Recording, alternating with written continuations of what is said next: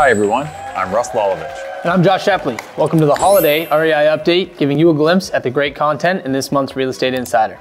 Like this one, basically saying we're going to need a miracle on 34th Street if Canada is going to build enough housing.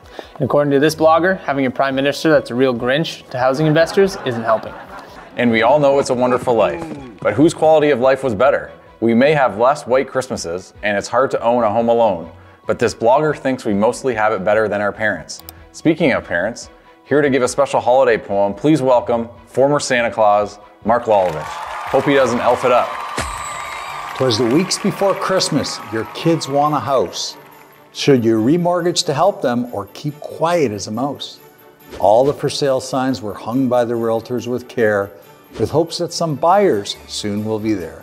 The politicians were nestled all snug in their beds, while dreams of influencing interest rates danced in their head.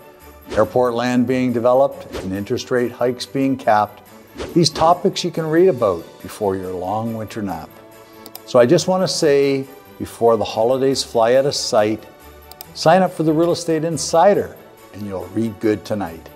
From all of us at Lalovich Real Estate, we hope you all have a great holiday season and a happy new year.